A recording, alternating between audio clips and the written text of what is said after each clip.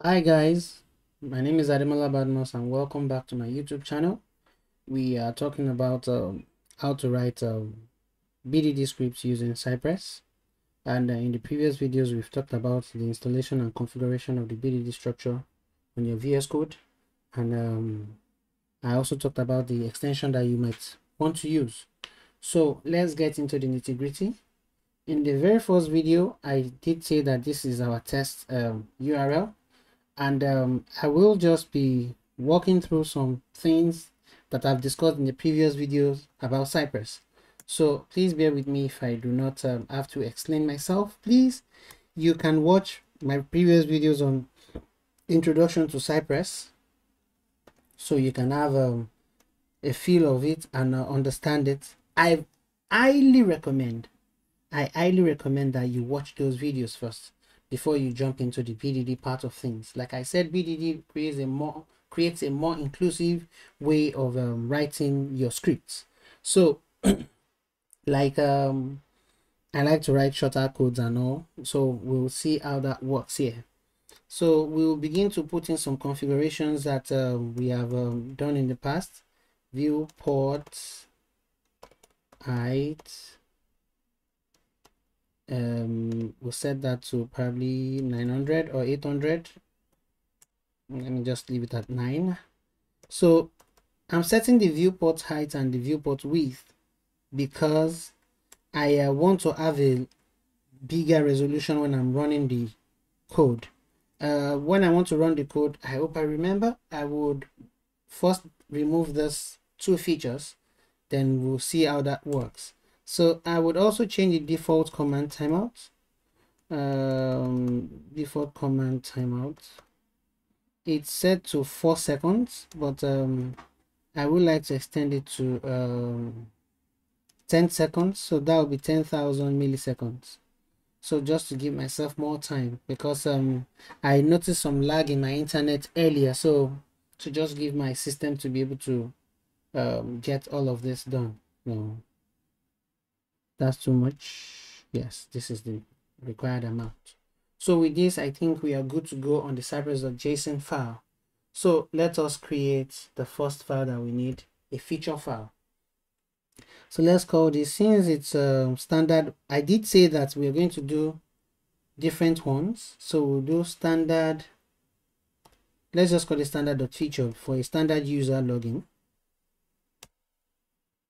So the first thing you do here is you write out everything you want to test. You write it in plain English language such that anybody that sees it will understand. All right, so let's get it on. The first thing you write is feature. And what does feature do? As you can see, you're going to talk about the feature that you want to test. So we can say testing login for a standard user. All right, you're at liberty to put more description that maybe to let us understand a standard user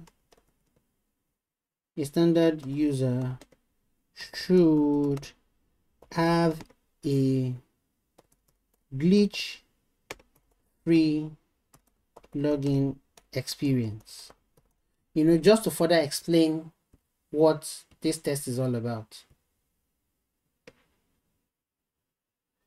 So we do that, and the next thing we do is we start to create our scenario. So we give the scenario a name as well, and this scenario essentially says what test case we are doing. A standard user should be able to log in, right? Login to Swag Labs, right? Now that's the title of our scenario. So this can be likened to what you do in your Excel sheet when you're writing your test cases. You have a test case for login, you have the test description, and you have the test steps. So your scenario now Your scenario title is like a test description. You're describing what you're doing in the test. And the next thing is you begin to do your test. So the first thing you will do in your test is you write the word given. Given is like an initiator. Just compare it to when you're writing in your Excel sheet. If you're writing in your Excel sheet, what you will first write is your first step is to launch the site, something close to that. So we can say, given I launch the Swag Lab site, right? So then our next step would be, if we've launched the site, our next step would be when. Or we can also extend the given. The basic steps are given when and then.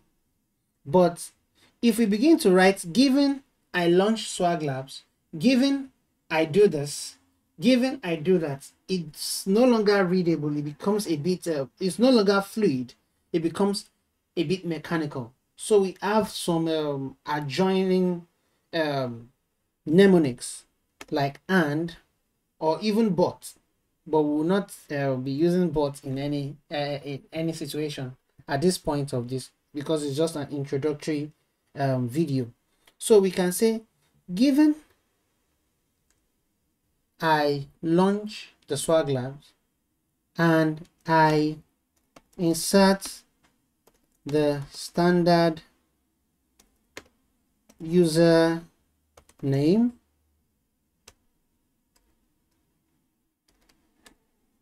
and I insert the standard, no, the password is actually generic, and I insert the password, right?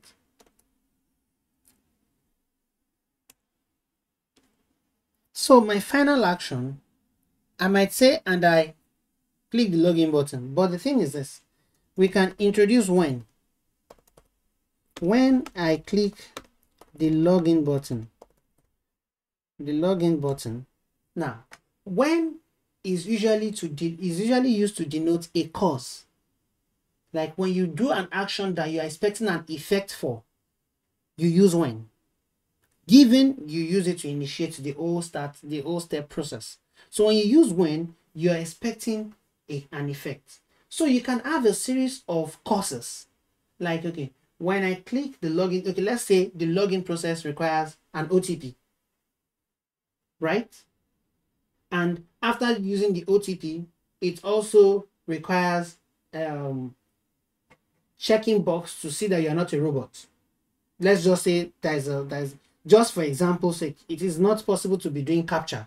All right, okay, let's say after putting the OTP, you have to check a box to say you agree to the terms and conditions.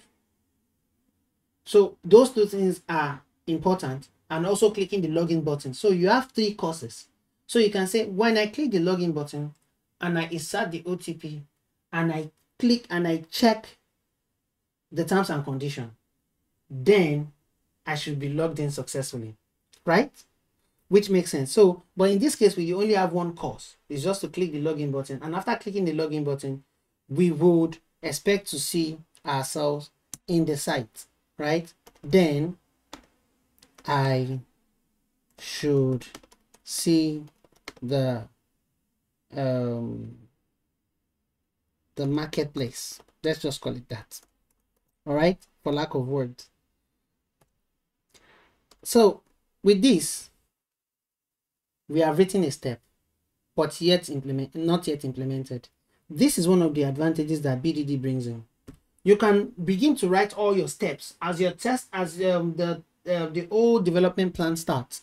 You can begin to write your tests, write all your steps down.